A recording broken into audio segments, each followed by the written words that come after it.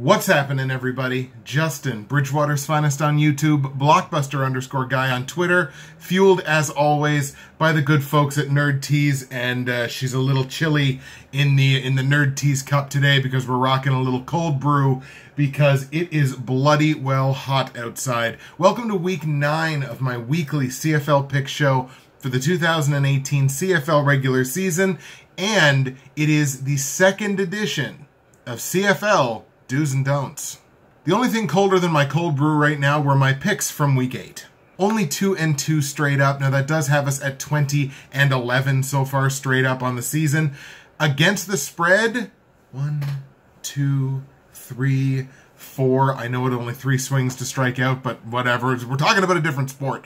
0-4 against the spread. I missed them all. So 0-4 against the spread has us now back down to 15-16 against the spread on the season. Definitely not where we want to be, so we're going to be looking to rebound in a big bad way this week, even though there's only 3 games on the schedule.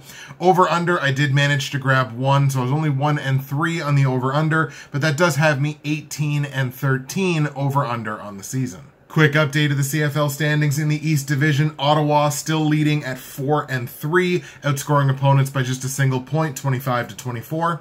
Hamilton in second place now 3-4, just 1 game under 500, but outscoring opponents 26-23, certainly helped along by the Montreal game last week. Toronto 2-5, picking up their second win of the season last week, being outscored by their opponents 31-20. Montreal pulling up the rear in the East Division and in the CFL as a whole, only 1-6, now being outscored by a full 20 points on average, 35-15 in the wrong direction. In the West, Calgary still perfect, 7-0, outscoring opponents 29-12, still the class of the league. Edmonton now pulled into second place at 5-2 in 7 games. Edmonton turning things around, certainly on the defensive side a little bit, now outscoring opponents 28-24. Third place in the West is the Winnipeg Blue Bombers at 4-3, outscoring opponents 34-21, which is still the second biggest gap. Saskatchewan at 3-4 now, being outscored by opponents 25-22, and BC pulling up the rear in the West Division at 2-4, being outscored by opponents 28-21. Like I mentioned, only a 3-game slate in the CFL this week. We have the Edmonton Eskimos traveling to BC to take on the Lions. We've got Hamilton traveling to Winnipeg to take on the Blue Bombers, and Montreal hitting the road going to Ottawa to take on the REDBLACKS. By the way, once again, you are going to hear my fan in the background, I'm sure, because the camera picks up everything. So that is running because it's just too damn hot to not have it running. So, sorry. Let's start with that first game we mentioned, Edmonton traveling to BC to take on the Lions. We'll start with Edmonton, the visiting team, coming off of a 26-19 win over the Saskatchewan Roughriders last week. Eskimos win that game after the 4th lead change of the second half, so this was a real back-and-forth football game, and they were the beneficiary of some really questionable play calling by Saskatchewan on their last drive. Like, you've got under 30 seconds left in the game, I believe it is, and you're throwing 10 and 6-yard little dump passes to your running back. So, like I mentioned, this is a do's and don'ts week, so for every team, we're going to have 1 do and 1 don't. We're going to get you out of here a little early this week. For the Edmonton Eskimos, do throw some more.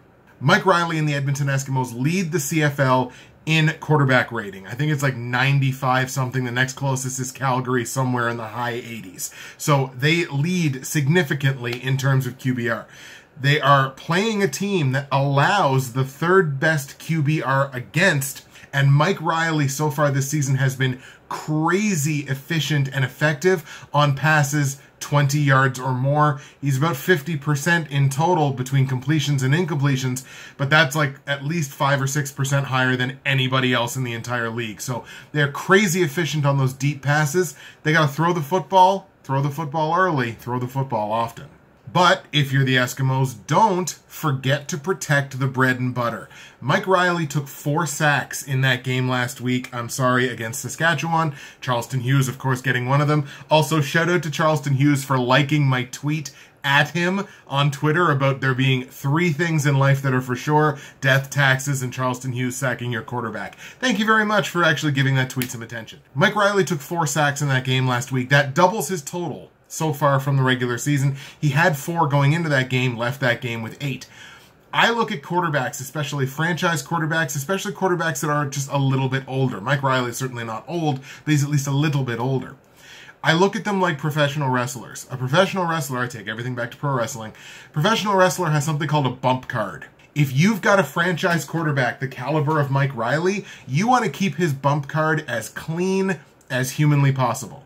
They did not do that last week. 4 sacks against Mike Riley, and it showed in his effectiveness. He was, I think, sub 50%, if I remember correctly. So, look, they'd only allowed him to be sacked 4 times up until that point, so this is literally like a first offense for the offensive line not really protecting him. We'll move to the BC Lions now, coming off of a 27-18 loss against the Calgary Stampeders. What a shock there. But BC did outscore Calgary 15-10 in the second half of that game. It just wasn't enough for them to overcome a really slow start. Pretty sure they only had like 3 points at halftime. For the BC Lions, do keep spreading the defense out. The BC Lions had 5 receivers in that Calgary game that had at least 3 catches, and they had 3 who had at least 50 yards. And they're not doing that against nobody. That's the Calgary Stampeders defense they did that against. That's the best defense in the entire CFL. So if they can do that against Calgary's defense, they should be able to find some holes against an Edmonton defense that is not on the same level and has struggled at times this season. They've kind of turned it around a little bit now, but they've struggled, especially in the early part of the season. But if you're the BC Lions, don't relax on second down. BC's defense in that Calgary game played unbelievably on first down. I'm going to hit you with a number here, and it's pretty damn incredible. On first down, the BC defense against Calgary allowed 1.9 yards per attempt. That's incredible. You average that out over every possession, every new set of downs. That's a 2nd and 8.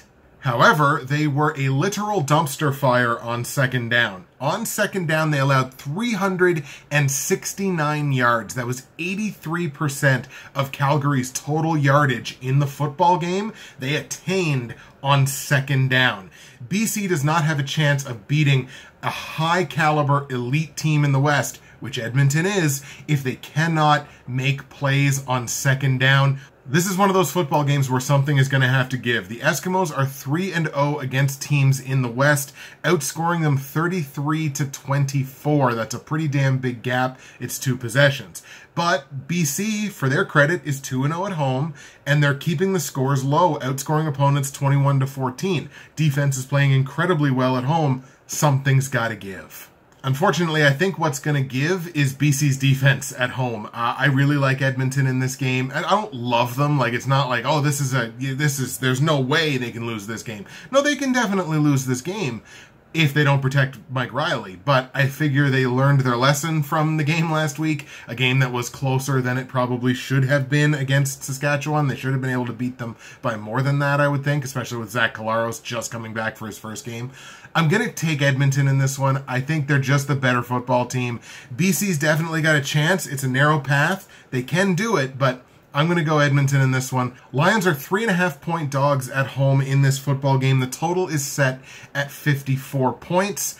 And this is where, like, I really struggled with the betting picks last week. What was I, 1-7 on the betting picks? So if you just stop listening at this point, I can't exactly blame you. But it's more than a field goal. And that's my thing with this one. I think this is going to be an incredibly, incredibly close game. If memory serves me correctly, BC and Edmonton play each other tremendously close historically. I think I got to take the home dog there. It's 3.5 points. It's just just the tiniest margin too much for me. So let's actually go BC plus 3.5, hedge our bets a little bit. And it's a game that I actually think stays under the 54-point total. That's just too much for me with BC's defense that plays as well as it does at home this season. Let's go to Winnipeg now. Tiger Cats and Blue Bombers. We will start with Hamilton, coming off of that monstrous win against Montreal in Johnny Manziel's debut, 50-11 in that game. Hamilton's defense generating 7 turnovers, including 4 interceptions on Johnny Manziel in his first start. For the Tiger Cats, do limit a great offense's opportunities. Winnipeg can put up points in bunches, quick strikes. They can do it on the ground. They can do it through the air. Hamilton needs to limit their opportunities with the football. Now, they've been doing that fairly consistently this season. They actually have the second best time of possession in the entire CFL on average, 32 minutes and 9 seconds. They have to win time of possession in this football game as far as I'm concerned. And it kind of ties into that. If you're Hamilton, don't throw yourself out of the football game. We all know Jeremiah Masoli. 300-yard games, bingo bango, right one after the other. Jeremiah Masoli threw 2 interceptions last week against Montreal. Jeremiah Masoli has 8 picks in 7 games. That's not good enough. I know their focus is in that pass game with the great wide receivers that they have and Jeremiah Masoli, who, again, putting up 300 games almost like it's nothing. They want to throw the ball, but they have to be very economical with how they handle their pass game. Speaking of Winnipeg, they are coming off of their second straight destruction of the Toronto Argonauts, this time 40-14. That game came in Week 7 rather than in Week 8. Winnipeg was on the bye last week. The defense bent in that game. We talked about the defense. The defense did bend. They gave up almost 400 yards against, and Toronto actually out-yardaged them in that game, but they were incredibly opportunistic, generating 7 turnovers off of the Argos. If you're the Blue Bombers, do dominate the defensive line of scrimmage. Winnipeg has the number 3 total run defense in the CFL, giving up under 88 yards. I believe it's, just under 88 rushing yards per game. So that's number 3 in the CFL. They're a very good run defense. They are also the number 3 pass rush in the CFL in terms of sacks generated, and they're going up against an offensive line that has allowed the second most sacks in the CFL. And if you're the Blue Bombers, don't lose your discipline. The Hamilton Tiger Cats take the 3rd most penalties in the CFL. They will give you opportunities if you don't let them then take you and drag you into deep waters. The shove after the whistle, the turnaround, all of a sudden, it's incidental, it's offsetting penalties, and you take that advantage that they just handed you and you give it right back to them. I talked about Hamilton not really being a team that is focused on the run, but actually if you take a look at them statistically now, maybe due in no small part to that game against Montreal, but you look at them statistically, their run numbers have definitely come up. This is a game that could ultimately be decided on the ground. You're talking about 2 teams here that are now number 1 and number 2 in terms of yards per game and yards per carry in the CFL so far this season. Now, granted, Winnipeg is number 1 in both of those categories and Hamilton is number 2, and Hamilton's run defense is like the worst run defense in the league.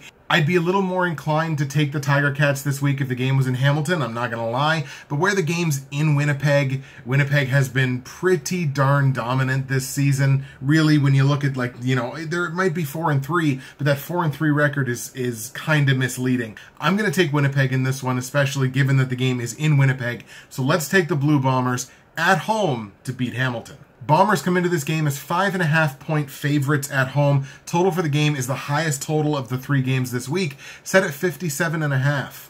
I think in terms of the spread, 5.5 points, this is probably the best spread of the week. Like, that's a really close number. I am going to take Winnipeg with that one, though. I'm going to take Winnipeg minus 5.5. That half point, again, like the first game, kind of makes things a little dicey for me, but I'm willing to stick with that. Let's take the Blue Bombers minus the 5.5 points. And once again, I think this is a game that stays under the point total, 57.5. You got Hamilton. Hamilton's the best scoring defense in the East. Winnipeg is the 2nd best scoring defense in the West. It's 2 pretty good defenses. Winnipeg can certainly score a lot of points, but I don't know. I just don't see this game going over. So let's stick under that big number of 57.5. And before we get into our last game of the week, we're going to take a second to plug our good friends at NerdTees, nerdtees.ca, promo code BWFinest, going to save you 15% at checkout, free shipping on any order in Canada, over $50. If you're an American, obviously you get the great conversion right now in the US dollar.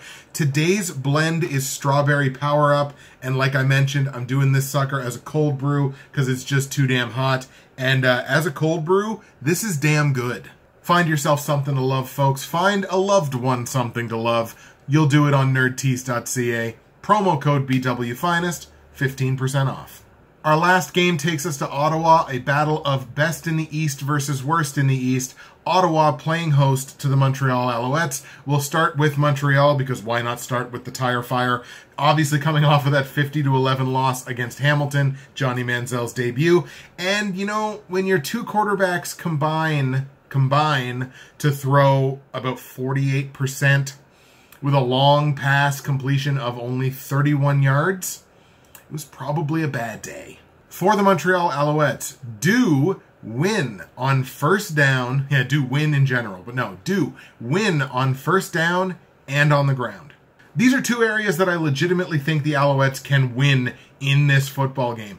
On first down in that game against Hamilton last week, despite the fact that they got absolutely blown out, they did win on first down in terms of yards per attempt. Montreal had 6.3 yards per attempt on first down.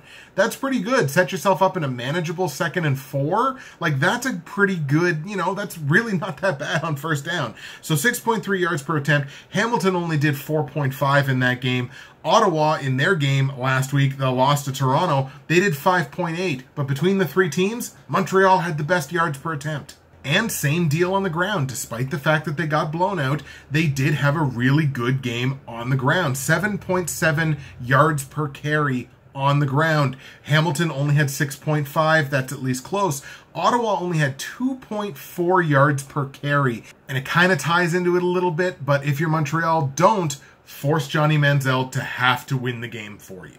I mean, obviously, look, I was excited that he was getting his first start. Most people in the CFL were excited that he was going to get his first start. But it became very clear very early in that football game, he needs another week or two to adjust and to be brought up to speed into Montreal's system.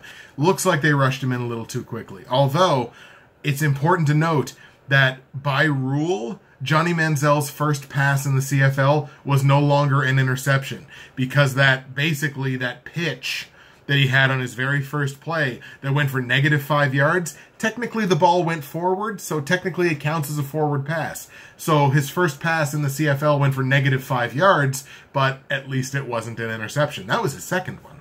We'll go to the Red Blacks side here now to close this out before we get into the prediction for the game. Ottawa coming off of a really disheartening loss against Toronto, 42-41. What a monster scoring game that was. But Ottawa led that game. Ottawa was in such control of that game. They led the game 28-7 at the half. If you're the Ottawa Red Blacks, do play with a little goddamn discipline.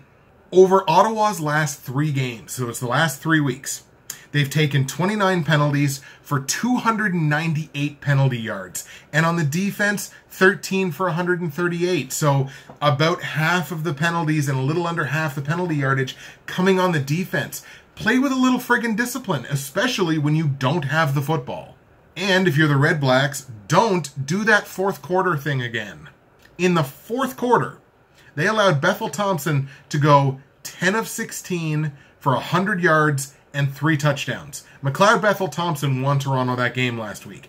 But not really, because Ottawa just plain blew it. When you look at it on paper, a matchup of the best team in a division versus the worst team in a division is trap game city on paper. Ottawa's going to win this football game. They're going to rebound from that. Again, just a horrible way to lose that football game. I think they definitely win this game. I can't see them blowing back-to-back games, back-to-back weeks against the 2 worst teams in the division. So, I mean, you know, we'll have to go with that. We're going to take Ottawa for sure, especially where it's in Ottawa, to win this game. Ottawa beats Montreal in Ottawa. Ottawa, however, is favored by 14 points. And I'm sorry, I ain't taking that. I could see this being like a 10-point win, something like that. 2 possessions, comfortable. But 14 points?